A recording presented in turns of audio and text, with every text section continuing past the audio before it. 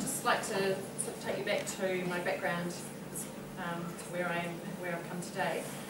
As I said before, I was met Kate as personal trainer, so we actually met at a gym. And but I really just loved Kate's outgoing personality. She was always there to greet me, and will greet everyone that came in. And I just really loved, her persona and everything. And she really pushed us along as well. I started going on to all your spin classes, and really loved looking forward to those whenever I was in town. So Kate and I sort of hit it off right from the start. And when she did, actually our mums. I went to school with her mum, we were within a year of one another, so it worked out. So it takes a bit, really wasn't so much.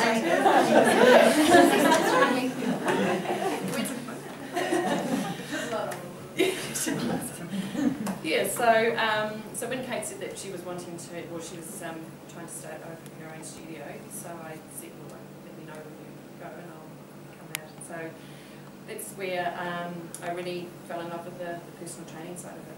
And I said to Kate, well, how do you get into this? How easy is it? Because right when I left school, I did want to actually do phys ed teaching, but I had a taste of the travel before I had a chance to go down to Otago, and I thought 4 years. I thought I'd rather travel than actually do some 4 years study. But anyway, that's quite fine. So. When I met Kate, and Kate said, how that she had trained through MATS, MATS International Fitness College, which is what K-Man and Rowie, I'll introduce shortly, they were the founders of. So I said, yep, no, that sounds like the course I'd like to do. So I applied, but with me living down here, and the course was actually in Auckland, I was able to do it by correspondence. However, I was lucky enough to be able to go up and do like a week at a time at the college. So my first week at the college was, I was lucky enough to have Rowie as my tutor for the first week, which was awesome. And that really got me going. So I came back and I was listening to or watching K-Man's DVDs every day while I was out there busy baking muffins. I had the TV going out there and I was writing down, doing my homework. And so that was pretty much over the 3 months, and each month I'd go back up to the college in Auckland and spend a week. So I was trying to keep up with the course as the group that I started with were. So it was. I just loved it. I did it over the winter period, which was a good quieter time here for me.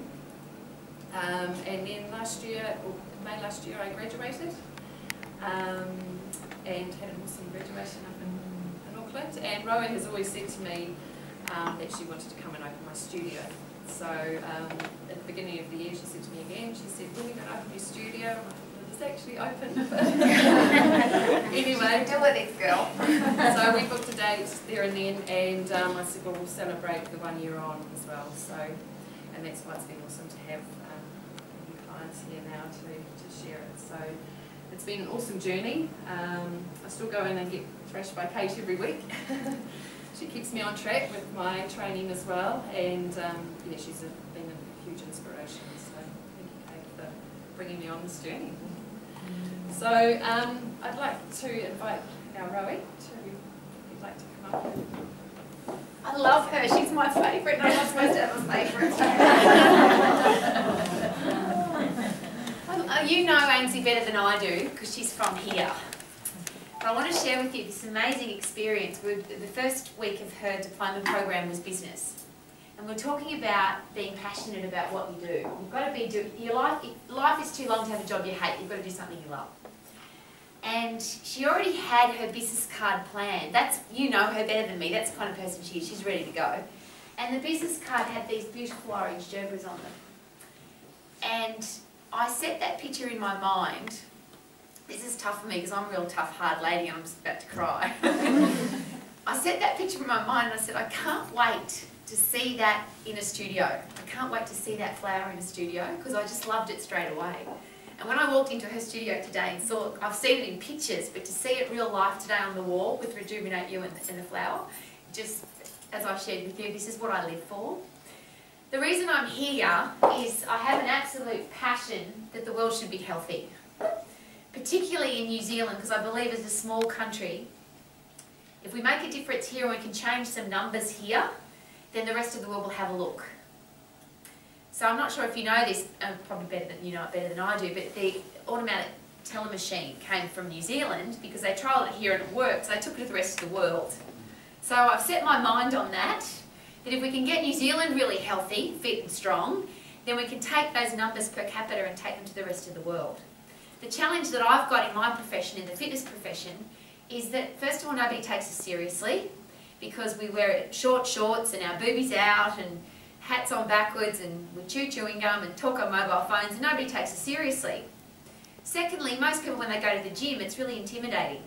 It looks like a torture chamber and there's lots of pretty people there in little clothes, and the average population doesn't want to go to the gym, and the reason we know that is that even in the most active populations in the world, around about 10% of people have a gym membership. That means out of every 100, 90 don't, 10 do.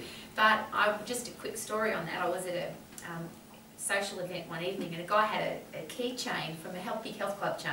And I said, oh, you're a member of that club? And he said, yeah, I'm a member. I said, so which one do you go to? He said, I don't go, I just use it to pick up chicks. So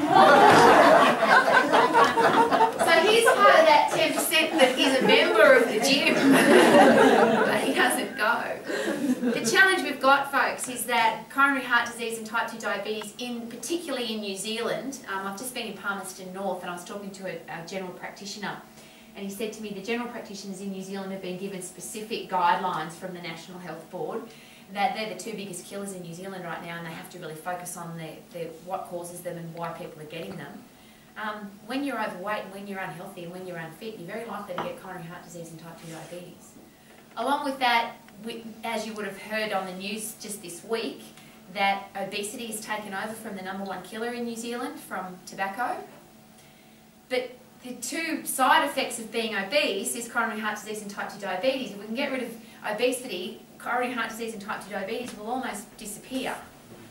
When you go to the doctor now though and he says, look, you've got coronary heart disease, type 2 diabetes and you're obese, you don't run out of the doctors going, yeah, I'm so happy. So what else does he give you? Antidepressant pills, which is the silent killer in the world today because that's people walking around dead but they're still breathing. Because what's life if you're not happy? If you're miserable, life just is not worth living. So the reason I'm so happy to be here is that these gorgeous little studios, and Ainsley's is perfect because it's not intimidating and it's pretty and she's gorgeous and she's positive and happy and makes people feel amazing. That's a whole different story than going to a gym where people are wearing little clothes. And I looked at the exercise programs on the wall and they're easy to follow and they're not intimidating and they're fun. And they're not 75 hours long and you don't have to come for 2 hours every week, isn't that right? I very rarely spend time in my college now teaching face-to-face because I look after our advanced diploma students. But that particular week that Ainsley came to our college, I had the students for the whole week. And talk about a standout person. She was in a standout class. You had some amazing people who started in your class. But you never know who's going to make it. And there's some people that were in your class that are back in their lousy, stinking, rotten job because they didn't have the courage to have a go. And the reason I share that with you is my other purpose for being on this planet is that everybody has a career that they love, not a job that they don't. When you're doing what you love, it's a whole different story. When you love undies, life is amazing when you're selling undies. If you love selling undies but you're out doing something else, then life isn't so exciting. And I encourage you to be healthy, fit and strong, and I really encourage you to have a career that you love. And I'm so incredibly happy to be here in the train station. You know what's so funny? She rang me today and she said, when you get to Springfield, this is the directions. And I said, I can't be that hard to find because we followed the train track all the way out here. It's just, and when we got here, it was just so perfect, so amazingly perfect. But stories that I've already heard from these people tonight is about how much you brought the community together. And please take note because I've already given you a set of numbers. 300 people live in Springfield and 30 people train with Ainsley. So 10% of the population. So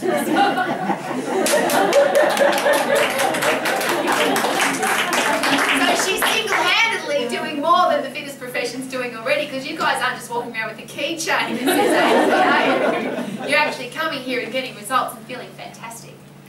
One of the biggest challenges I believe with my profession is that we've made exercise boring or complicated or intimidating, and it shouldn't be. It should be easy and it should be fun. So just for me to finish off tonight, I'd like to give you the message that I'm sending out to the world. If you could help me deliver this message, I'd really appreciate it. But it involves some singing and some dancing. Are you up for it? I've heard you're a rocking group out here. You told me about these ladies. I've had a few bottles of wine. So, you've had a glass of water. So the message I'm aiming to get out to the world is to keep everything really simple, because if it's complicated, people don't do it. So the first thing is everybody's got to stand up, please.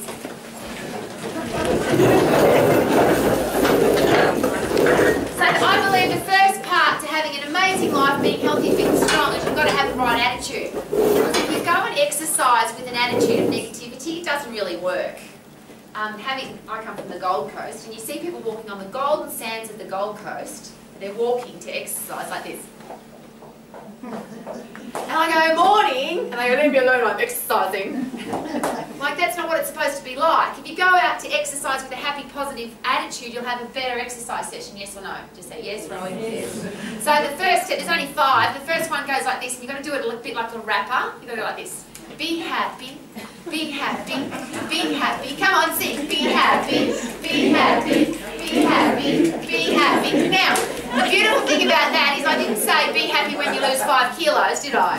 Or be happy when you've got a career that you love, or be happy when the sun's shining. Or, you know, sometimes the sun doesn't shine, does it? Sometimes free water comes out of the sky.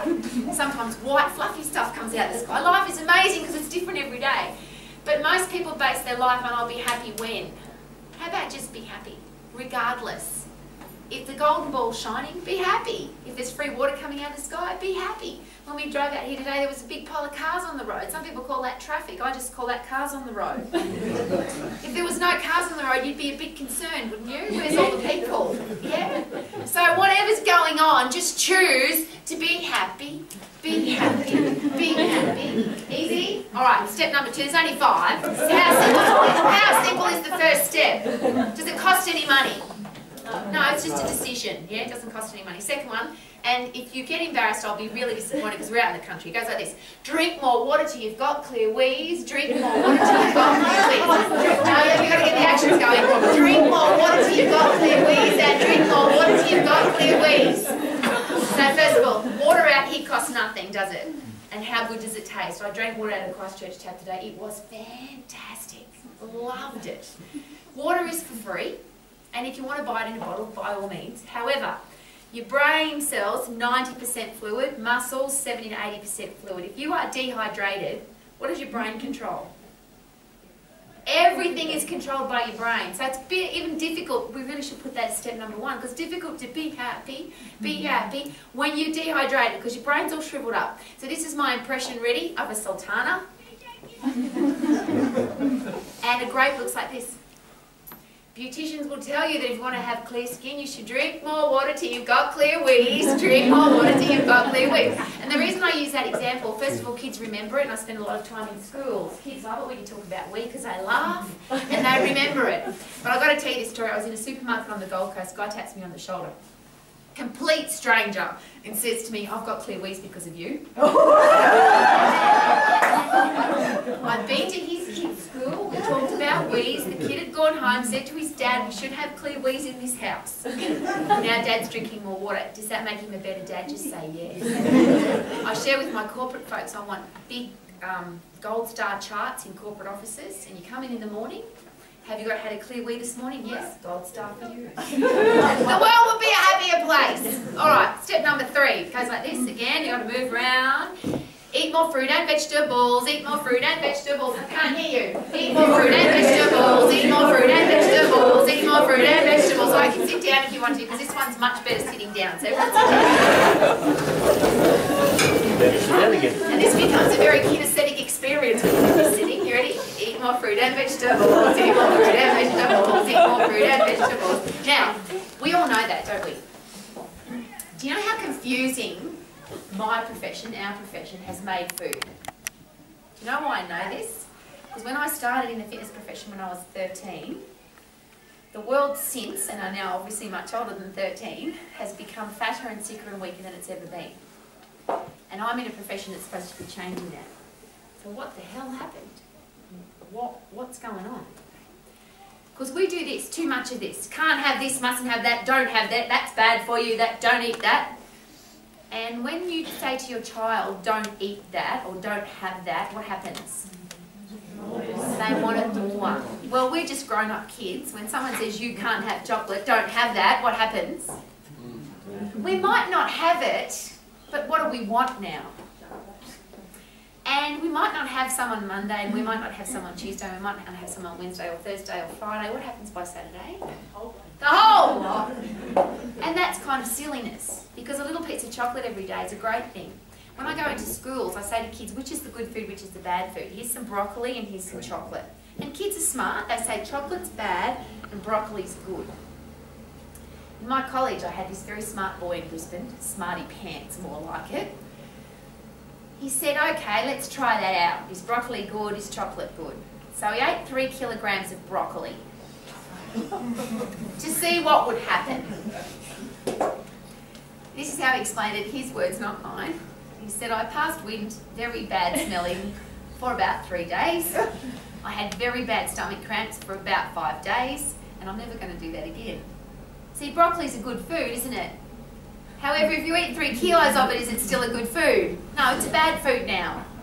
Chocolate in 3 kilo blocks, not a good food. The train's coming. Eat more fruit and vegetables, eat more fruit and vegetables. So the biggest message I would like to share about food is there's no good or bad food. This is all good food. It's beautiful. All food is good. It's just the amount that you eat. As soon as you say can't have, mustn't have, don't have, shouldn't have, it becomes bad. And here's the challenge we have.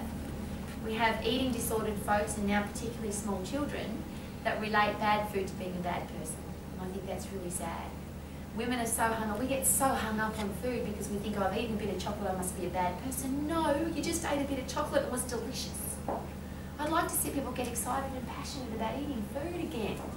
A lot of people they eat their piece of cake and then feel bad about it. Even while they're eating it, they've got a miserable look on their face. Where does that fit into? Be happy, eat your piece of cake and be happy, be happy. Just eat common sense and logical. Eat more fruit and vegetables than you do eat chocolate cake. Eat more things that come out of the ground, that come out of a bag or out of the corner store with those things on the corner. See, we've got lots of those, haven't we? They're everywhere. What we don't have lots of is beautiful personal training studios. It'd be good if we had one of those on every corner rather than one of those on every corner. That'd be drive in, walk out. That'd be good. Drive in, walk out.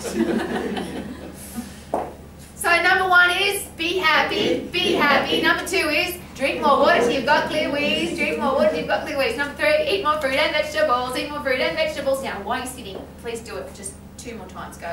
Eat more fruit and vegetables. Eat more fruit and vegetables. And the reason is you're sitting on your bottom. And please don't be embarrassed because you're all from the country and everybody poos. If you poo every day, twice a day is even better, and it slides out easily. Do not be embarrassed. Everybody poos. You have to poo. It's important. When I go to schools, I wish that more teachers talk to kids about pooing. It's so important. How about this? For the men in the room. Unfortunately, men that die of cancer, the number 1 killer for men's cancer is the one when you don't poop very often. And that's dangerous. When you eat more fruit and vegetables, what happens? You don't need a detox diet. Your body's really good at detoxing itself. Eat some more fruit and vegetables, fibre goes through, poo comes out, and what comes out with all the poo? All the bad stuff. Isn't that great? So if you're getting rid of the bad stuff every day, and you know, women talk about having a flat stomach and feeling amazing. If you poo every day, you don't tend to be bloated, and you feel better. So turn to the person next to you and say, I will poo every day.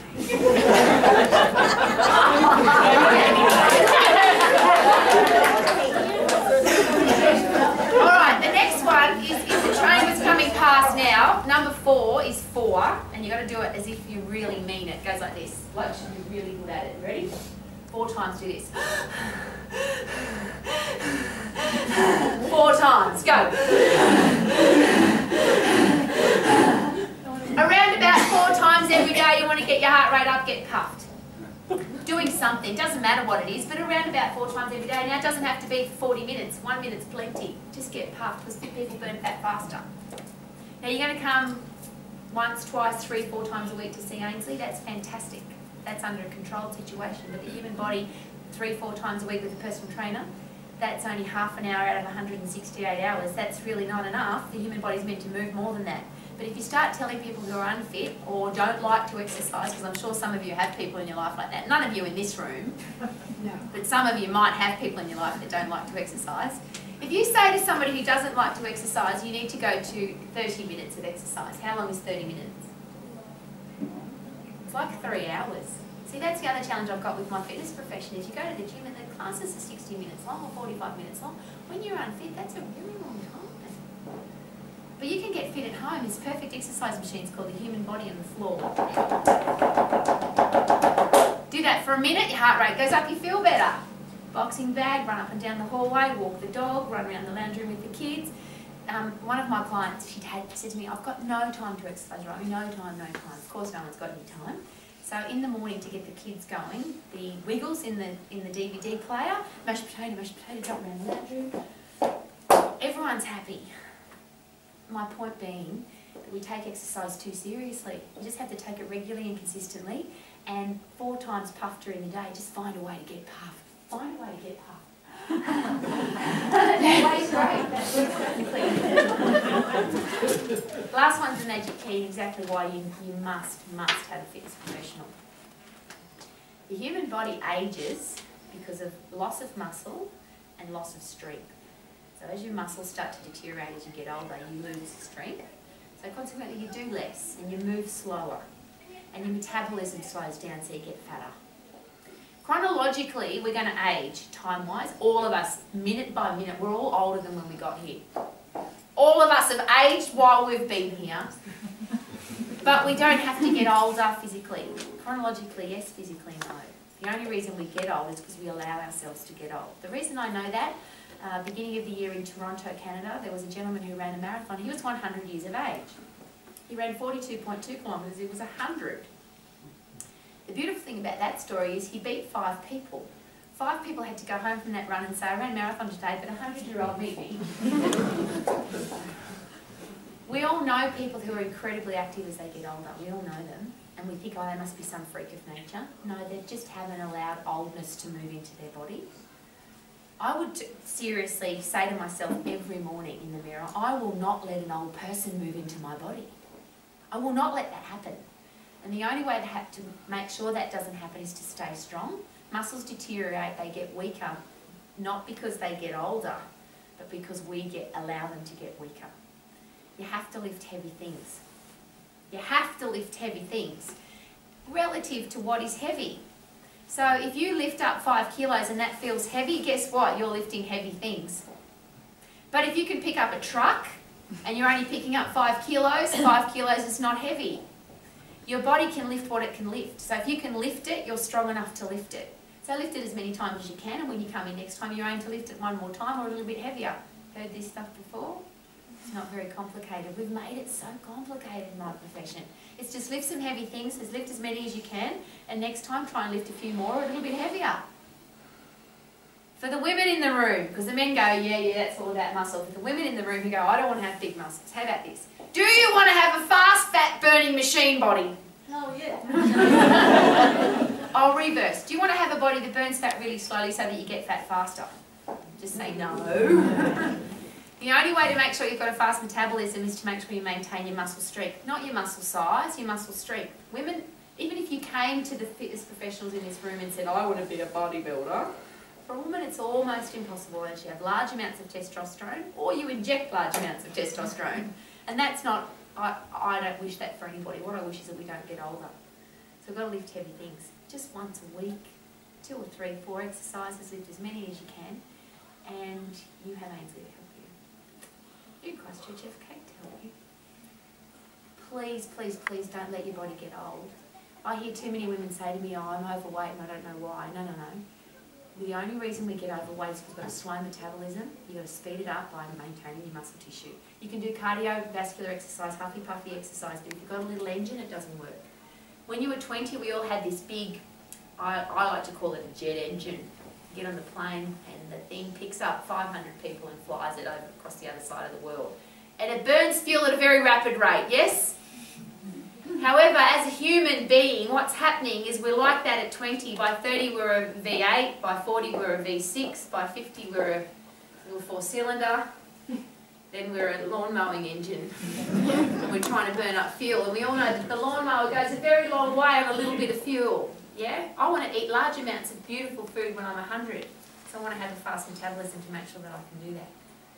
Last but not least, I believe that as human adults, we have a responsibility to our kids. I don't want our kids to grow up in a world where coronary heart disease and type 2 diabetes and obesity and depression are normal things. I don't want it to be normal. I want our kids to grow up in a world where healthy, fit and strong is normal. And if we don't set the example, who will? If we're not healthy, fit, strong human adults, what chance have our kids got? You don't have to go to the gym for hours and hours. If you love going to the gym for hours and hours, go. Most of us don't. You come and see a fitness professional for a short period of time and you do exercise with a be happy attitude. Drink more than you've got clues, eat more fruit and vegetables, huff and puff and lift some heavy things. How easy is that? Please get that message out to as many people as you can. And just before we finish, we're going to finish off with the ultimate happy tool. Everybody stand up. One of the challenges we've got is the day that was yesterday.